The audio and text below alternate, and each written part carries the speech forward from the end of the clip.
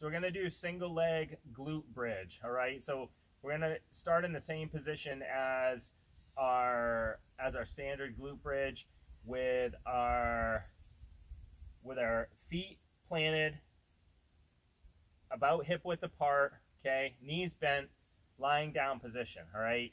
From there, we're gonna lift one leg up and straight out, and we're going to use our glutes to push our pelvis up towards the ceiling or the sky, okay? Important that you try to keep your pelvis even. In other words, the leg that's extended, the pelvis is going to want to drop to that side, so you need to make sure you maintain a really tight core and do your best to come up evenly, okay? It looks like this. So here's my starting position. Leg extends, drive up, drive up.